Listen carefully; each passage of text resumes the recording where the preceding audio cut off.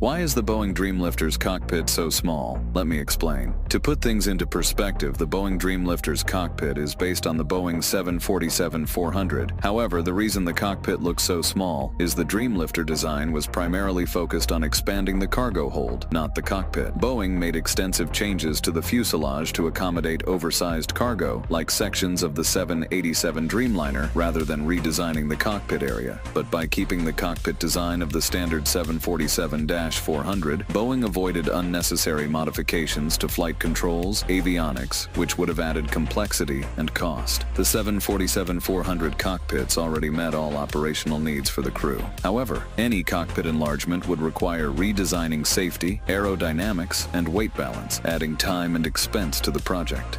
Keeping the original cockpit was a practical decision to streamline production and ensure compatibility with existing 747-400 crew training and